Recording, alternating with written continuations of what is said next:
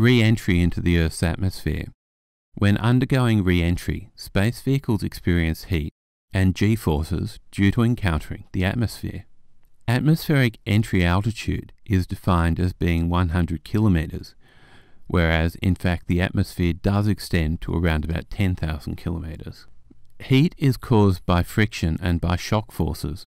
The diagram comes from tests involved in the design of re-entry vehicles.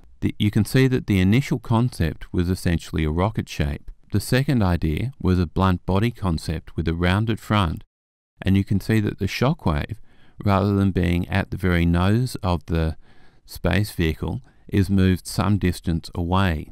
And the final two diagrams show refinements of these, including the classic shape of a manned capsule as used today. Most space vehicles are designed with a blunt leading edge to create a shock wave ahead of the vehicle, and the shock wave keeps the main heating away from the surface of the vehicle, because the main heating is associated with the shock wave. So by moving the shock wave some distance in front of the vehicle, you move the heat associated with the shock wave away from the skin of the vehicle. At the same time, the blunt shape also slows the vehicle's fall. Heat shields are used to protect the vehicle. Here you can see a heat shield after it has been used for re-entry into the Earth's atmosphere. You can see that it is heavily scorched and pitted, but that the space capsule quite obviously survived the re-entry, so the heat shield did its job. Heat shields used for most spacecraft are called ablative heat shields, and they're called that because they work by burning away during re-entry, so that the heat is taken away by the burning of the heat shield rather than being transferred to the occupants of the capsule. G-forces during re-entry are caused by the rapid deceleration of the vehicle when it encounters the atmosphere. You can see that the graph has three lines: normal zone, G-lock zone, and death zone. The death zone is self-explanatory. That is the area for which the crew will die because of the G-forces during re-entry. G-lock zone is the area in which the crew will be unable to function because of the G-forces experienced during re-entry, and may cause the crew to die for other reasons, such as not being able to control the spacecraft. The normal zone is the area that is desirable for the maximum G-forces to be during re-entry. You can see from the graph also that for short periods of time, less than a few seconds, higher levels of G can be sustained, but that you don't want a sustained high G load. For anything greater than about 17 seconds, you want a maximum of approximately 5 G to be experienced by the crew. Too higher G-forces can cause blackout or even death of the crew. During re-entry, the heat causes what is known as ionization blackout. It is caused by the hot ionized gas generated by the heat of re-entry, and this hot ionized gas blocks radio communication. There is an ideal angle for re-entry into the atmosphere. The steeper the angle of re-entry, the more rapid the deceleration, and therefore the higher the G-forces that will be experienced by the crew.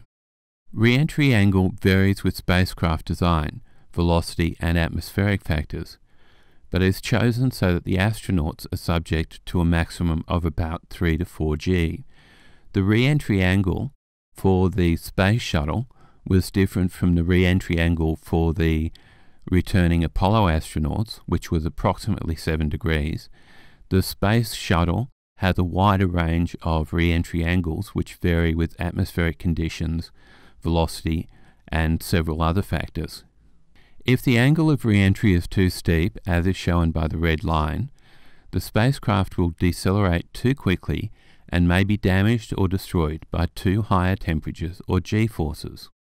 To help mitigate the high G-forces, astronauts are restrained, as is shown in the diagram, in a recumbent position oriented so as to ensure blood is not forced away from the brain.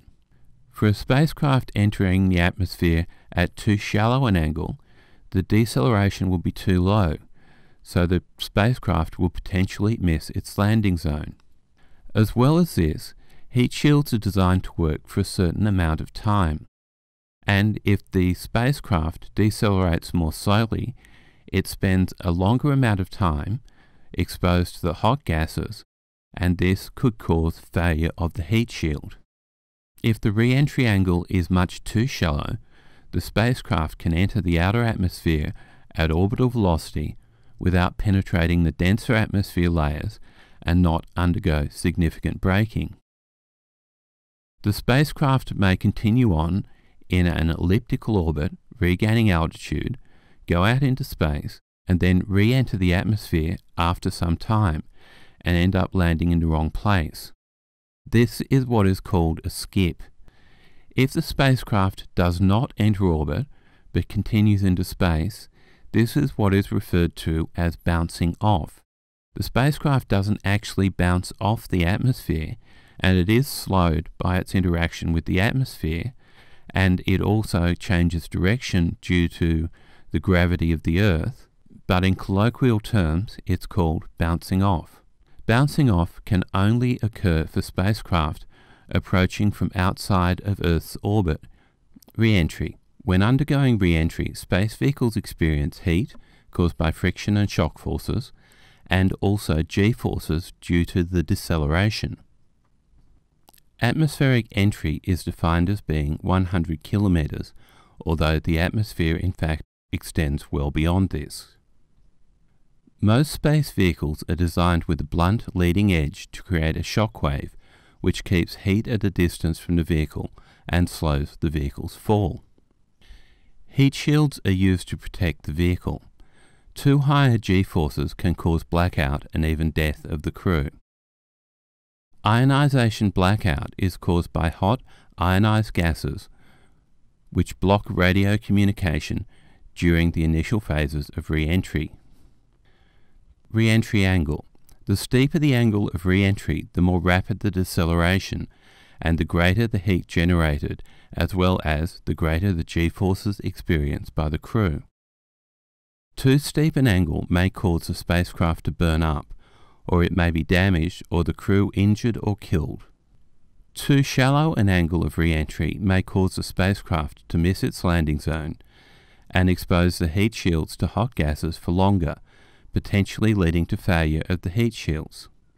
Much too shallow a re-entry angle may cause the spacecraft to skip or bounce off the atmosphere.